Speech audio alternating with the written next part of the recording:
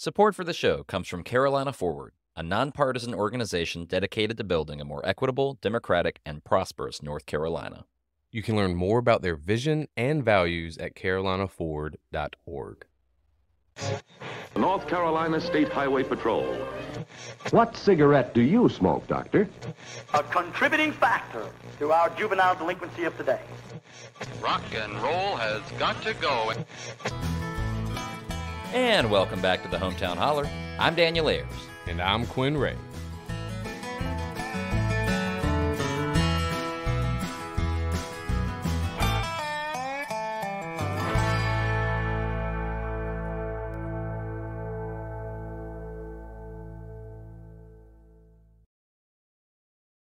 Well, hey man, happy Pride. Happy Pride. Yeah. And it is a happy Pride indeed. I have just had probably the best day I've had all year. Oh yeah? I've spent the past hour and a half at Burlington City Park. Okay. Haven't been to Burlington City Park since the tornado of 2000 or 2001. There was a tornado when I was like in kindergarten. Okay. And that was like the last time that I rode the train at City Park and the carousel.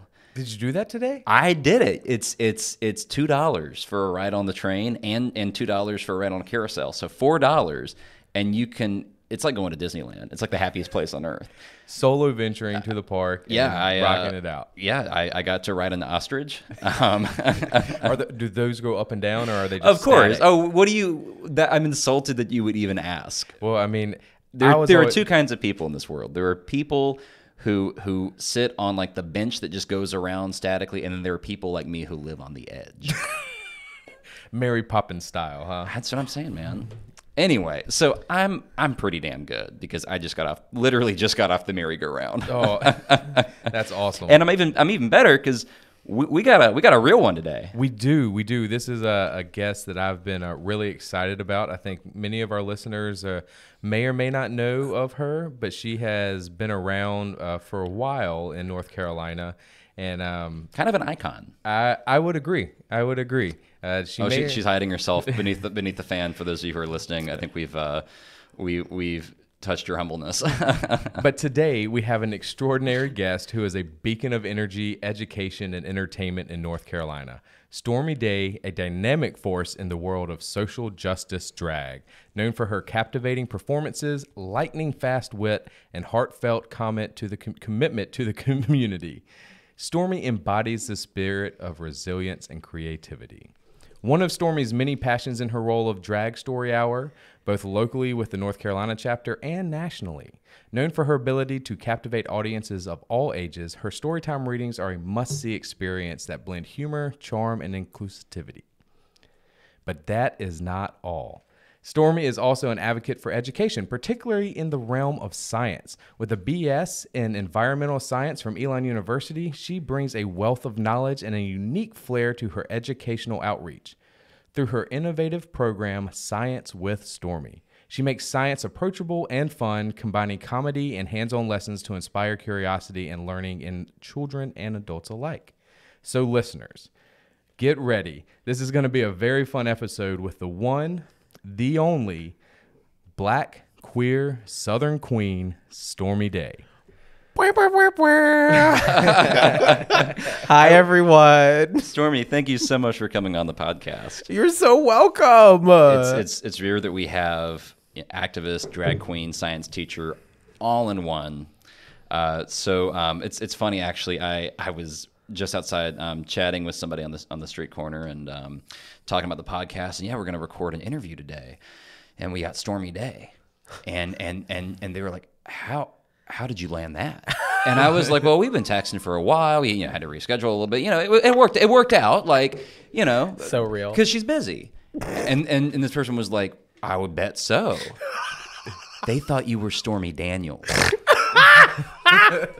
That I'm getting that a lot. And then and I was like, oh wait, no, different Stormie. This is our Stormie, North Carolina Stormie. That's right. Where's she from? She's Our like from Stormie. Detroit, Chicago. No, I'm glad to be y'all Stormie. Thank you so we, much. we went a full 5 minutes before I realized. I was like, actually, we got to correct the record. So let's maybe start this conversation because you are an educator. teach us. Let's do some drag 101. I think many listeners, and I'll be honest, myself included, I think I have an ankle deep understanding of drag, and so I think this is a great opportunity for me to just go to class. So what is drag, and what are some misconceptions folks have about drag? Oh, okay. So thank you so much for having me. I'm really glad to be here at the hollering with y'all. And to say that drag is a mini splendid thing. I think that drag, first and foremost, there is a physical aspect of drag. I do believe that, and I had this conversation with my mother in her kitchen. People mostly understand drag from like the lens of cross-dressing. Have you heard that term before? Yeah. Yep. Gender bending. Maybe you had a spirit week in high school where you gender bent to support the team. The Hufflepuff. Actually, you're right. No, and you're in college. We had I remember there was some kind of like cross-dressing fundraiser. Yeah. For like the college admin would like put on high heels and to like raise money for a cause or something. But it was yeah. Yeah, I wonder if that's, I know they do a one with breast cancer. They do like a mile in her heels or something like, and they make grown men run in. It was something like that. And I shouldn't say I hate that. Ooh, hate's a strong word. But I'm always like, Lord, y'all gonna make 6-year-old men break their ankles. But no, yeah, that like a lot of people, powder puff football, that might be one that we're more familiar with in the South, where, you know, the cheerleaders put on the football gear and then the football boys put on the cheerleading gear. No, so drag is a many things. I come from the lens that there's queer LGBT cultural drag, which I think is very different from a lot of drag, but we all know drag. We see drag on TV, whether it's Mrs. Doubtfire, right, you know, the Carol Burnett show, like we have seen Medea, like, you know, drag exists outside of the context of being queer. Within the queer context, to me, drag is both a form of liberation and activism. I always say, you know, again, drag is many things, but to me, a good drag queen isn't just about the physical act of putting on a costume that might be counter to how you show up in the world, which is both a very vague definition and also a very, like, I think literal idea of the definition. So like drag, simply put, for a lot of people is just wearing clothes that are not a part of the gender expression that you identify as. Oh, wow. Do you have to be queer to participate in drag? No. So that's like, and I know that a lot of people are like, oh, I have to be queer. But I'm like, if you were to wake up tomorrow, let's say you have a partner. Let's say that partner, you identify as a male, your partner identifies as a female. It was a trend on TikTok, and it was just like, you know, people impersonating their boyfriends or boyfriends impersonating their girlfriends. That is a form of drag. You wake up and you decide to dress like your mother for school. Like, I know like the kids like to do little celebrations, like 100-year-old celebration, and they like to put on old people. That's the type of drag. Okay. So in high school, like when I was at 4-H Congress in Raleigh, and like I wore and I dressed up as Dorothy. You better get it, girl. That was a type of drag, because you're literally not, and not to say that all form of costumery is a drag. Like, if you're gonna go as Superman for Halloween, you're Superman for Halloween. Sure. That's not drag. That's a costume. You know, if you dress up as Barney, you're Barney. That's not drag. Drag, I do think, is definitely still at the end of the day within the idea of that I don't wear this clothing because there is a gender identity connected to it that I don't assign myself to. But you step outside of that. Step outside of it. Okay. That's perfect. But then I think for queer people, drag is more about self-expression, self-liberation. I don't get to be this person. I don't get to do these things. I know these things will push buttons. I know these things are quote unquote inappropriate. And then also there's this form of like, I'm creating space. I'm an LGBTQ leader. I'm, you know, educating, ushering in the new generation, helping fundraise, helping give back to community, speaking out for community, being visible. Those are all LGBTQ aspects of drag. So when does it switch from being trans and being drag? Ooh. So to me, trans is an identity. It's simply put, everyone's like, I am trans. I do drag. So I identify as a non-binary person. Shout out to all my NB children. That means I don't believe that I show up in this world squarely in a he role or squarely in a she role. That would be the binary there, he, she. You're amphibious. Ooh, that's actually really good. And then we can talk about how the Dogon tribe of Africa believed that the original peoples of this world were amphibious, but that's a whole other conversation. No, yeah, I like to think of myself as someone who exists in this gray area or the in between, or you know, I'm outside of what people usually define, and I think that is a very good aspect of drag. Now, there are a lot of trans people who do drag because it is a job, it is an art form, and it also is something that, again, often leads people to these personal conversations about self-identity. A lot of people who come into drag start off in one place in their life, and because of the art of drag, the liberation that it gives them, the space that it creates for them, they'll end up somewhere else in their life because drag has liberated them. It has given them voice. It has given them cause. So drag is a verb. Ooh, yes, drag Yeah, is what you do. It's an action. And it sounds like it's for everybody. And it is for everybody. Well, yes.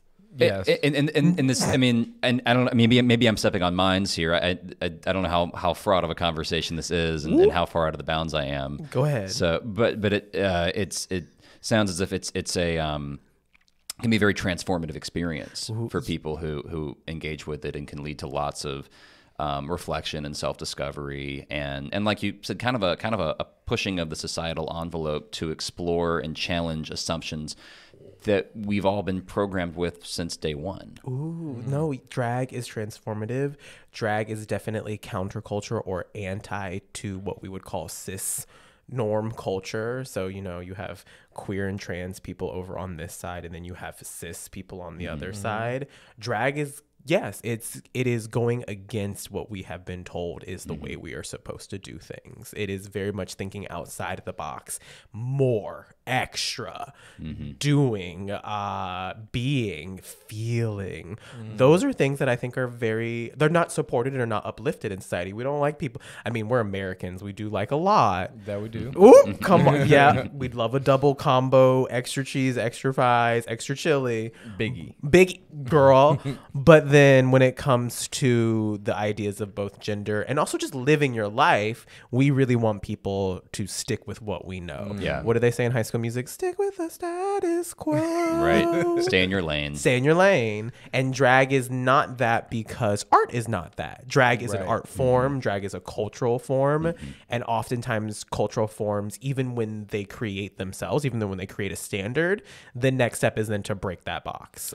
So I guess that leads me to the next question, which is a pretty good leeway, is a lot of your work, you know, it centers around Black imagery and Black voices. And it reminds me heavily of like the Harlem Renaissance, right? I've heard you talk about how, you know, Langston Hughes and Gladys Bentley and Jimmy Daniels and, you know, some of the most illuminary people in that movement were queer folks. And so my question to you is, how do you see your role in continuing that tradition of like Black queer cultural expression? Oh, wow. Standing on the shoulders of giants. You know that joke when they're like, Godzilla is not as tall as y'all think he is because he can't stand up in the middle of the Marianas Trench and take down that is what I feel like y'all are implying, that I am literally Godzilla. I feel like I'm duck paddling under the water to be at the top of the surface, and then y'all are like, no, you're standing. And I'm like, I don't know if I would like to think that I am continuing the traditions, as you so said. And I'm also like, bravo to your history. Gladys Bentley. Both history majors here. Oh, that's the one thing we do bring to the table on the I'm Holler, leaving now because Lord knows I'm going to say something wrong. No, if I am continuing the tradition of the luminaries of queer past and also of Black creators before me, I'm continuing the tradition of uplifting the beauty of Blackness. I tell people all the time, like again, drag is a mini splendid thing. So I paint my face green. I have painted my face orange. I've done Ahsoka. I've done a little cosplay. But like at the end of the day, I like to show up brown skin. I love a good, 40-inch black bust down, unit. It might be straight, but I love a wet and wavy. I love a ringlet curl. I want to show up and look like the black divas that I saw growing up. And so I think in my music choices, even in my lessons, even with Science with Stormie, as you mentioned, I like to uplift Black cultural dynamics that have been overlooked because that's just what I grew up with. Right. And that's what I know. No different than someone who is interested in bringing their gymnastics to the stage because they were a gymnast growing up, or people who are really good at makeup, they bring that to the stage because that's what they do. I came to drag with this point of view that I knew something that the rest of the world didn't know. And I want to share that. Sometimes it's literally just my drag. Like today, I'm just talking about drag. But then for my audiences where we're already amongst community, where we're already all knowing what drag is, and we're already here to listen to good music, I'm going to bring a little like, oh, did y'all know? Did y'all know about this little blackness? Like even now, I just learned today, I don't know if you know the name Moms Mabley. She's a Black comedian. I didn't know she was a lesbian. I didn't know she was from North Carolina. And so those are kind of things that when I learn them, I want to bring them to the forefront of my performance. Drag queens, drag kings, drag performers, excuse me, I think of them as apostles, and they usually pick like an icon or a diva, which was really why I was embarrassed when y'all called me one, because I'm like, am I there yet? And like those drag performers, they uplift those people no different than I think, like people in the church. They uplift the people writing the good word. They uplift the people who taught them. That's what I think good drag performers do. They uplift the divas and the icons that we love. And they predominantly surround this idea of performance, entertainment, and music.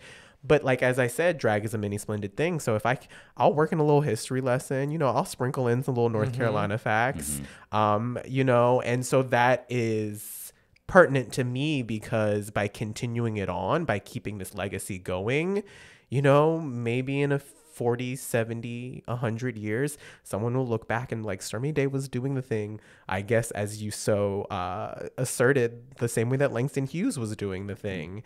I just want to keep it going. Well, and like Langston, he wasn't outwardly or an openly queer to the general public.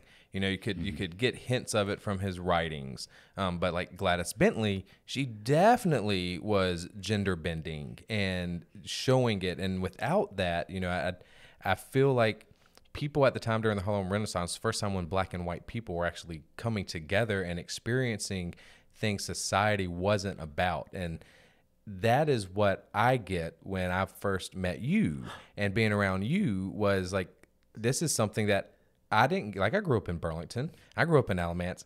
That wasn't a thing. And then, 4 or 5 years ago, 2017, 18, was that the first Pride year? Yeah.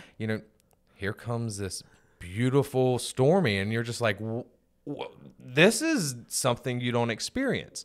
But let's talk about some of those divas that you wanted to portray yourself as. What are some of those divas you like? I mean, I'm a hardcore fan of the disco era, as most drag queens are. So that's pretty basic 101 drag there, like uplifting the music and the actresses. I grew up on a Phyllis Wheatley, or I grew up on Phyllis Wheatley. Yeah. I was like, wait, it's like I'm mixing up my Phyllises. There's like at least 2 Black Phyllises that I can think of. Or I grew up, living single, and I grew up in Vogue. Girl groups are my crack. Can I say that? I'm sorry. Oh yeah, it's the Hometown Holler. You say what you want. We get the little E beside us. Yeah. I grew up really loving girl groups, and girl groups, I think, for pop culture, for American culture, for music culture, for women culture, and for Black culture are very like an epicenter of a lot of things. When you think of Motown, when you think of pop music, I can't you gotta name at least one pop girl group you like, no matter the race, no matter the year. I'm honestly probably besides the disco era, and even then you have like the Pointer Sisters. My mother was a dancer. She grew up dancing. She used to go to shag competitions on the Carolina coast. Yes, East Carteret girl, go high tiders, or hoy toiters. Water. she really instilled in me this love of music and this love of dance. My grandmother was a performer. Her father was a jazz musician, and I actually recently learned he owned a club in Chapel Hill. It was illegal, but not uncommon. And so my first love of culture was really music based. Growing up in the church, being put in music classes. I really loved music. So, but I was never really like a great singer. I was always fourth chair. So when I got the chance to do drag, it gave me this chance to share with people the music traditions I grew up with and the music traditions I loved and the divas who like my mother or my aunts really appreciated. I love a mermaid silhouette. Again, I told you I grew up with a girl group in Vogue. You know, I want like a big, thick microphone, the silver one with the slats in it. That's and right. I want to croon into it like Nina Simone or, shout out to North Carolina. I want to, I really want to be, and that's the fun part about drag is like, you don't have to know what you're doing. You just got to feel it and embody it. And everyone gets that feeling. Like that's what dance is. It's just feeling it and you move with it. And so that was what really led me, I think, to present drag was this fact that there was like a lack of knowledge in the traditional forms, whether it was like music tradition or dance practice. And I didn't have a lot of those traditional forms. Some of them like the dance, I think, because of like the anti-gay, anti-queer, anti-femme culture that we grew up in America. My mom didn't put me in dance classes. It was okay if I was doing liturgical dance at church, but like I wasn't in dance classes. And I don't think every child grew up that way. And I definitely think those things are celebrated amongst children, but like that's I think what I was craving growing up. So when I got the chance in like my early to mid 20s to do drag, all of that came with me. Is that when you went to the House of Cox? Oh, look, Quinn. Y'all stop it. Y'all better read me like a book. Yeah. So we have quite the file on you. not pull out. Vis-a-vis the van asking the questions. Stop it. Yeah. So like the first, like you were saying, like 2018, I think it was like 2015, 2016 was the first Burlington Pride, which was the first Pride I hosted first one I carried on. And it was very small then. And then I joined the House of Cox somewhere in like 2014, 2015. I always forget. That was a double X, guys. Yeah, double. And what is the House of Cox for the uninitiated? The House of Cox is the foremost drag family of Durham, North Carolina, founded, created, and led by Vivica C. Cox, because she always do, and the C stands for communications, because she's always broadcasting. And that's how I traditionally introduce my drag mother, Miss Vivica.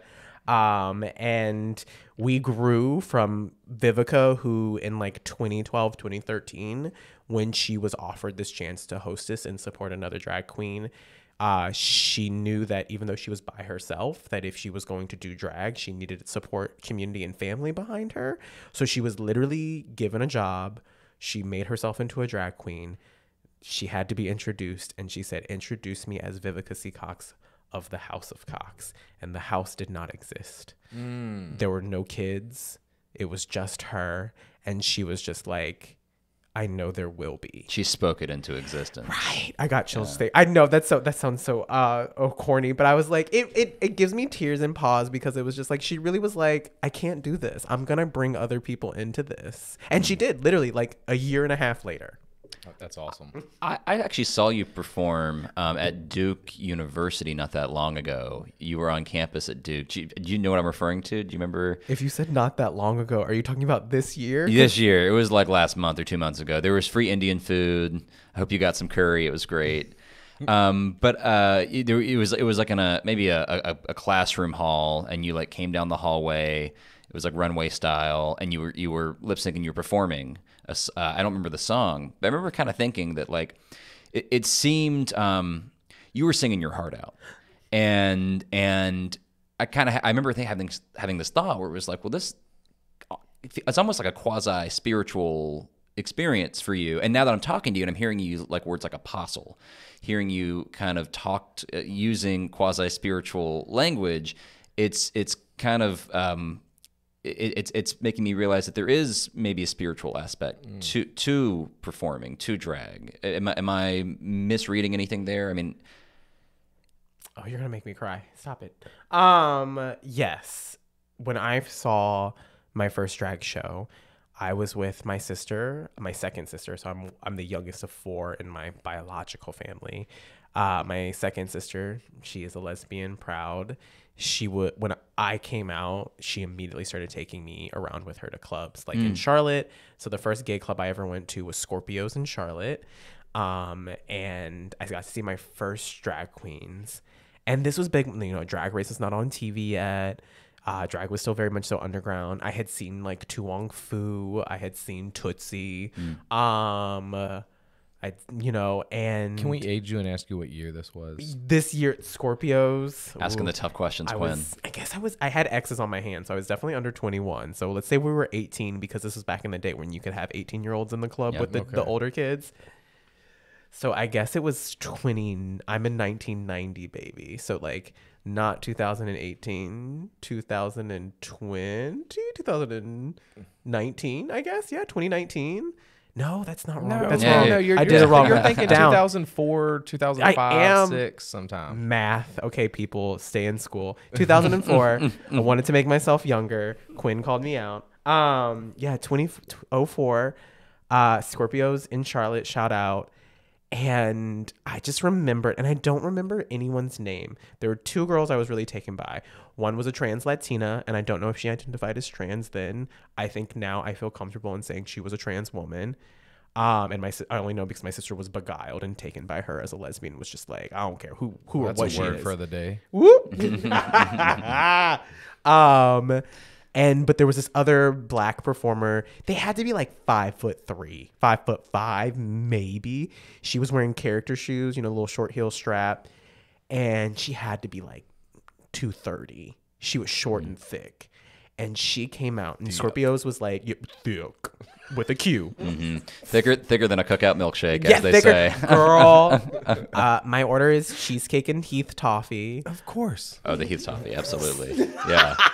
Y'all stop it. What are y'all's orders? No, actually, I do the banana pudding. Ooh, because you're thick.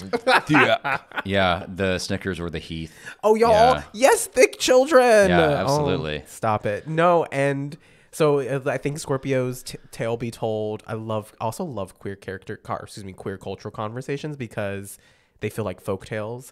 So I believe Scorpios used to be like an old school theater because it had like the catwalk upstairs and like had like a big like faux setup stage. And it's like, by faux setup, it's like 3 steps, maybe 2 steps from the stage to the dance floor, all parquet. And this queen came out, again, 5'5" less, had to be 230. Like, she was thick. And pussycat wig, as the girls say, you know, sideburns were curled up under her ears, a little bang. She was in like a little shimmy, shimmy, shimmy, crystal, crystal, crystal number. So sparkly, very much school, like old school drag, because it could easily go on like a Rockette or Liza Minnelli. And I don't even remember. I think it was Mary J. Blige. I don't even remember which song it was. I just remember the flips and the stunts, like it was like a Bring It On. It was like, I want to see a back handspring, double tuck, back handspring, turn out. And she was doing them in a club on a parquet floor in heels, 5'5", 200 something pounds. And I was just like, why is this not celebrated more? And it took me another, less than 10 years. It took me another 8 years to even think I would ever do drag. Because in my 22, 24, I didn't think I was. I literally remember seeing a friend who I'm still friends with. She's still performing. I literally saw her last night, took her to her car. And I'm always like, girl, I saw you perform in our 20s. And I was like, I could never do drag because I just had so much respect and reverence for it and really didn't think I had the talent. And now I'm here. Wow. At the Holler. At the Holler. That's so cool. I mean, I guess in my mind, I just kind of assumed that you saw a drag show and thought, well, I'll just start doing this tomorrow.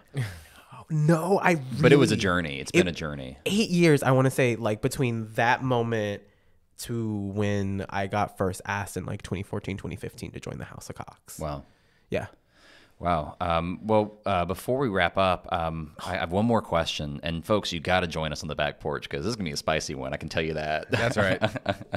Stormie, we were just talking before this. We've had lots of guests on the show, probably 20-something. Mm-hmm.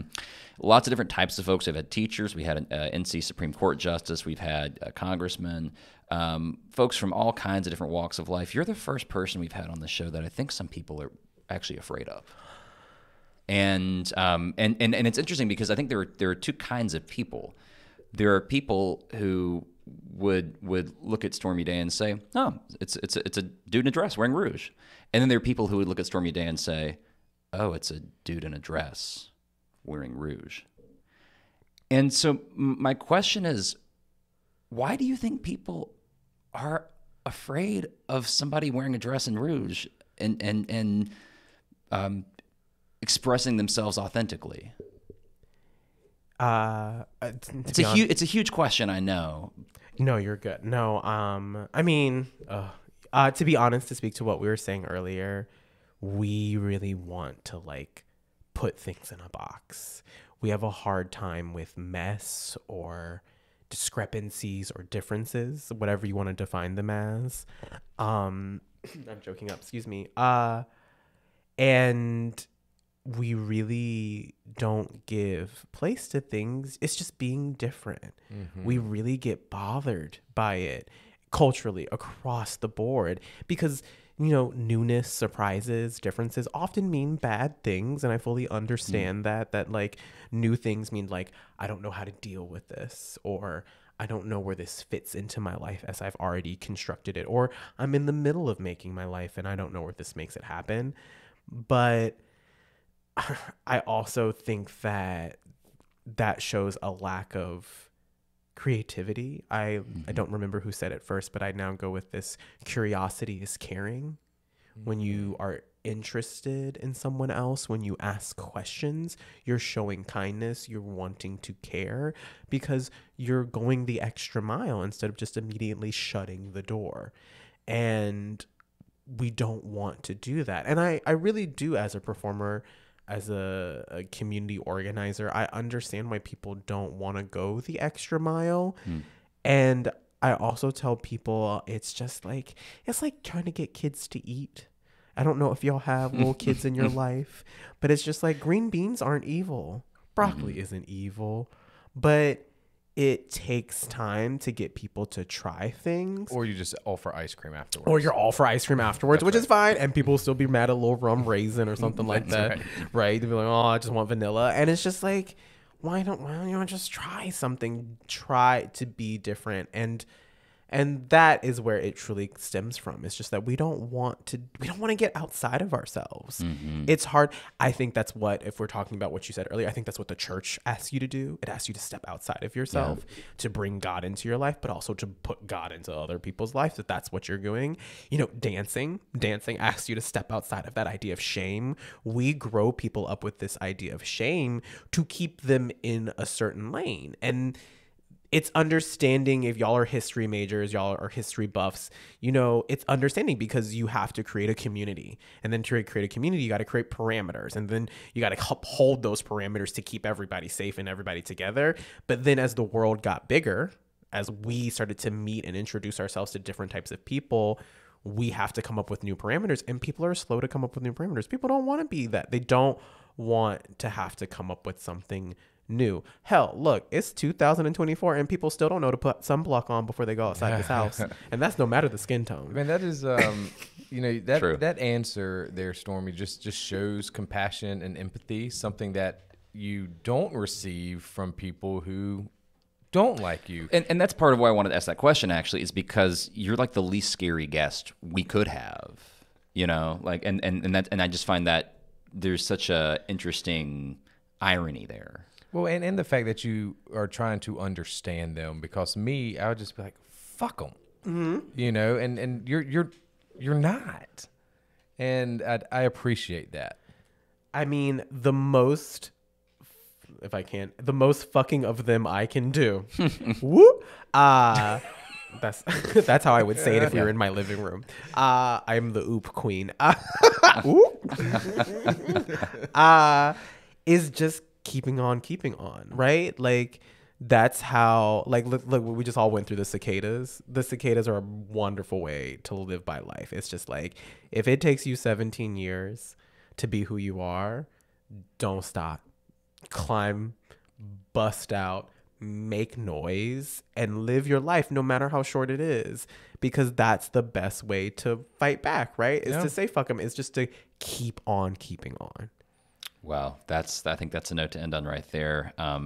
Stormie, thank you again for coming on the show. We're looking forward to chatting with you afterwards. Before we go, we have a special gift we'd like to share with you. We have a T-shirt, but it's not just any T-shirt.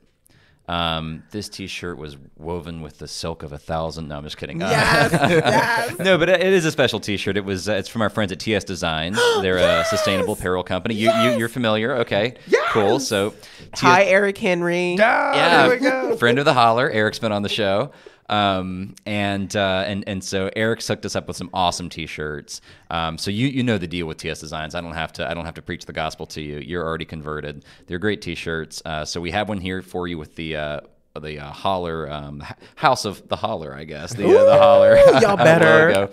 So we'll share that with you. Folks, thanks for listening. Before you go, we hope you will subscribe to our Holler Highlights newsletter on our website. If you haven't already, I took an informal poll with myself and my dog, and we both voted it the best newsletter to ever exist. It's just one email every week. We don't And it blow cures seasonal allergies. Cures seasonal allergies. Ask Ron Weasley. That's right. Rupert Grint. Oh. Yeah, probably, we think. More than likely. If we asked him, he would say that. So subscribe to the newsletter, follow us on social media, and by all means, subscribe to our Patreon. Get on the back porch and catch the juicy gossip that goes on after hours. Did I miss anything, Quinn? I think we're good. Okay. This was a very fun episode. This was a lot of fun. And I'll Shots tell you and why. kisses, y'all. Yeah. Right here, Stormie Daie. Cheers, y'all.